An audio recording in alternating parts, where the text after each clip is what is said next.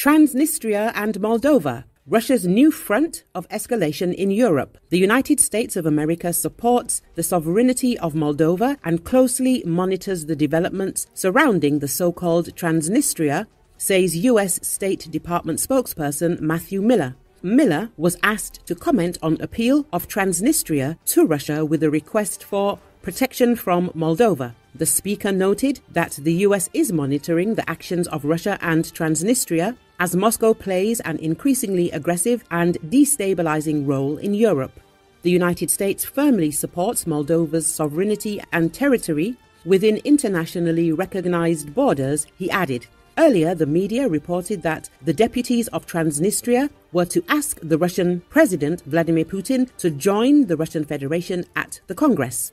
However, this never happened. The so-called Pridnestrovian Moldavian Republic simply called on Russia to protect them from Moldova. In particular, they addressed the Organization for Security and Cooperation in Europe, the Commonwealth of Independent States, the European Parliament, the International Committee of the Red Cross, and the UN Secretary-General Antonio Guterres, urging them to influence the leadership of Moldova to return to adequate dialogue and cease violations of the rights and freedoms of the residents of Transnistria.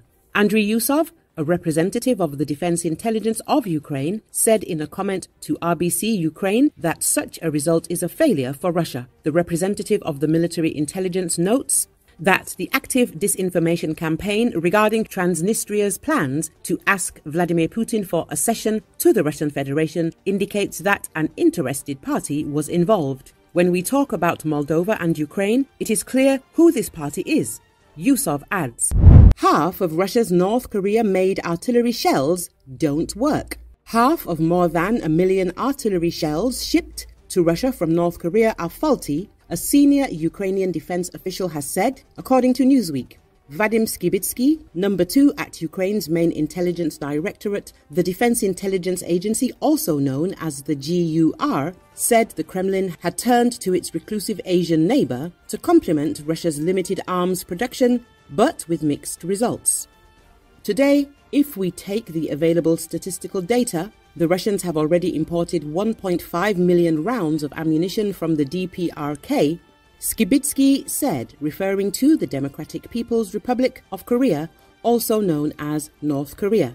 But these munitions are from the 70s and 80s. Half of them do not function and the rest require either restoration or inspection before use, the GUR official said, citing Ukraine's latest assessment. Kim Jong-un benefits from giving away old munitions while demanding an increase in production in North Korea's own ammunition plants. According to Skibitsky, Pyongyang was also able to ask Moscow for certain technologies in return, including those that would facilitate its missile and submarine development, he said. The Ukrainian official said North Korea was undoubtedly requesting technologies related to its nuclear weapons program, a development that would add further uncertainties to already sky-high tensions on the Korean peninsula. Aside from artillery shells, Russia continues to produce its own rockets while firing North Korean-made ballistic missiles too, said Skibitsky. The Russian defense industry was still struggling to overcome its lack of access to foreign-made electronic components, largely cut off by Western sanctions, which is impacting the quality of the missiles used by Russia's forces, the GUR official said. Ukraine prepares military surprise for Russia. New drones may strike deep into Russian territory. Ukraine will produce thousands of long-range UAVs capable of striking deep into Russian territory in 2024 and already has up to 10 companies producing drones that can reach Moscow and St. Petersburg. Minister for Innovation, Development of Education, Science and Technology of Ukraine, Mikhailo Fedorov, stated this in an interview with the Reuters news agency.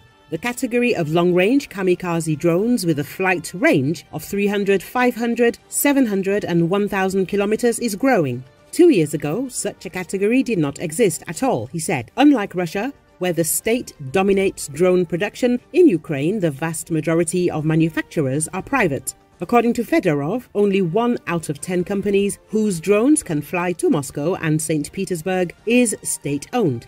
Fedorov agrees with the opinion of the head of Ukrainian military intelligence, Kirilo Budanov, that Kyiv has achieved a certain parity with Moscow in the production of long-range UAVs. We should act in an anti-bureaucratic way. This is the essence of a breakthrough in the technology war. We are going to continue to rely on this to work in this direction because technology can really save us, says the Minister for Innovation, Development of Education, Science and Technology of Ukraine. According to Fedorov, more than 300,000 drones of various types were contracted last year and more than 100,000 deployed to the front.